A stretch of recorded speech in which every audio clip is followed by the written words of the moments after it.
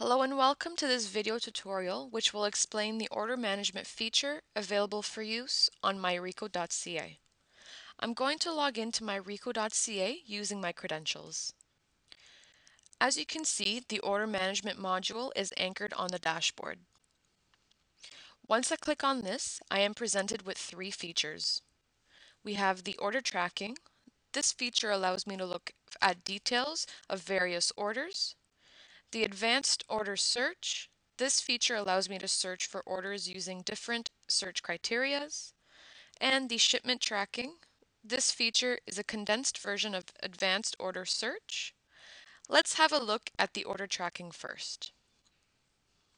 Here we have access to four different types of orders.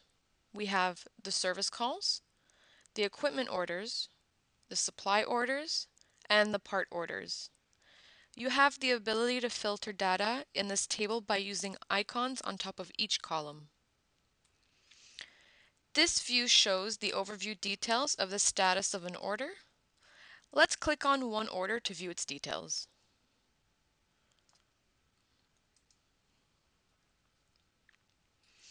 On this screen, you can see more details about the service call.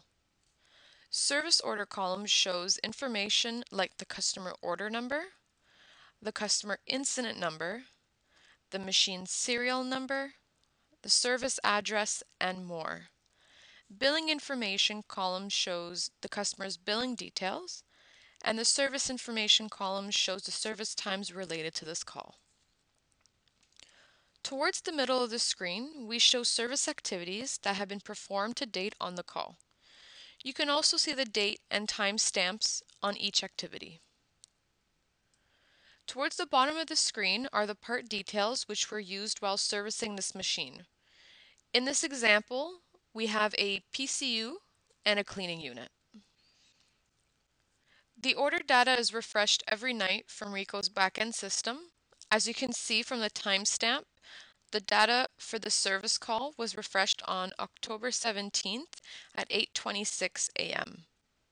The refresh button next to the timestamp allows you to get the latest update for an order at any point of time. Once the data is refreshed, the timestamps also get changed. Let's go back and have a look at the equipment orders.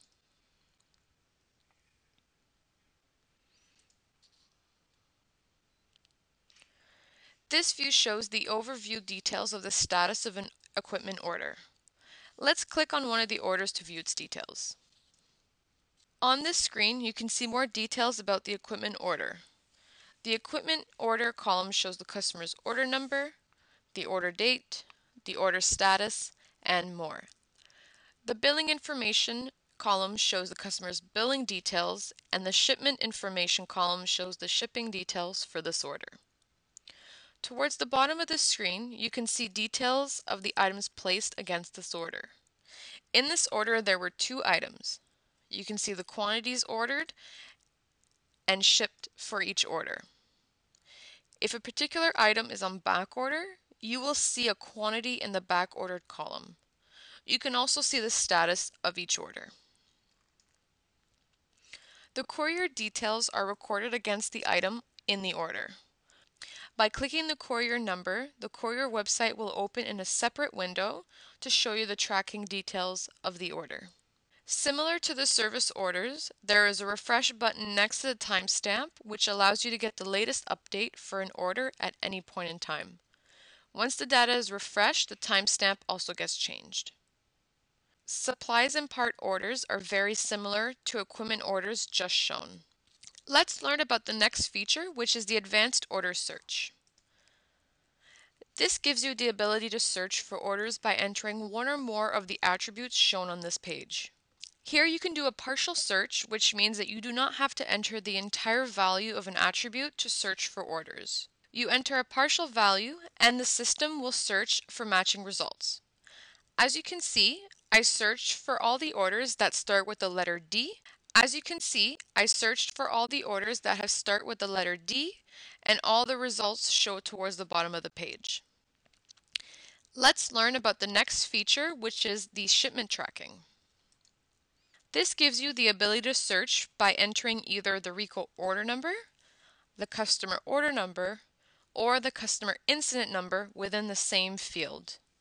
As you can see, I tried to search for an order by entering a Ricoh order number. There is also an ability to search for orders by entering either the Ricoh order number, the customer order number, or the customer incident number in the order search box, which is present at the top of every page. Congratulations! You have successfully completed the online training for the order management module of Myricoh.ca.